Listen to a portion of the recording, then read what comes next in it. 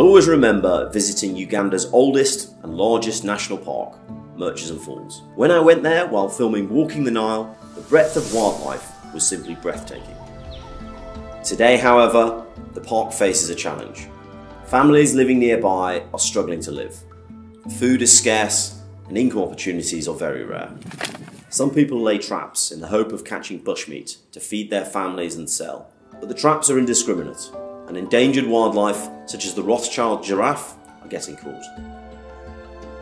One such farmer living close to the park is Jenny. Matele menene ya jonyolo ade kwa keni ni wigo ade ginyolo ka keni ni kaende ga menyolo ka keni ni isade kid gidma yanga be ka shedo kodo mokuno de mulo pego kid ma yanga shaka kodo ja ka pe nyongu tinga te machopo shida pe matele menene ya nungu itie ko pe mi oli be shamo kodo maleng. There is hope. Charities Send a Cow and Tusk are teaming up to support the people of Murchison Falls National Park and to tackle the issues which drive people to poach. The driving force behind coming into the park to lay traps is actually poverty. Because I can't feed my family, I want to send my children to school. What do? I have to take the risk. This wire snare you see, it is indiscriminate.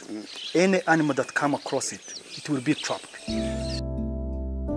The thing is that we know the solution.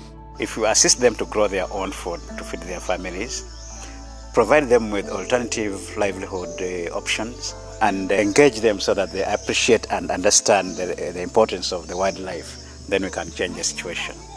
I really believe that animals and people can thrive alongside each other.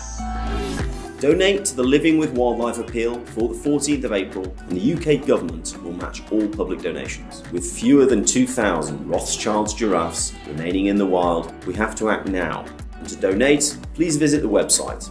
Thank you.